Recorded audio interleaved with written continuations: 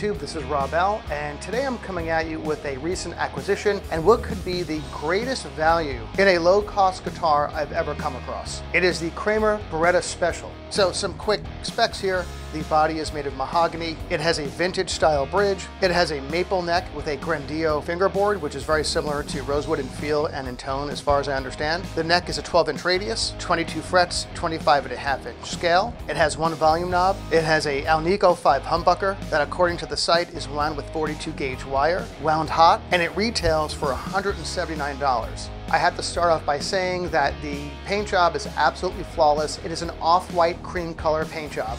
The humbucker is outstanding. I think it's one of the best stock pickups I've ever used in a relatively inexpensive guitar. I usually change out the pickups in these types of guitars, under $500, under $200. In this case, the pickup is so good, I'm leaving it stock. The stock tuners look great and they work pretty decently, but I am going to upgrade them to Goto tuners, upgrading from 14:1 to 16:1 ratio. I think it will add a little tuning stability. If we take a look here inside the electronics cavity, you can see that it's not routed super clean, but it's good enough. They actually use a full-size, what looks like to be an alpha pot, as opposed to the really typical small Chinese pots that you usually get on these types of guitars. They even shielded the backplate, which is impressive at this price range.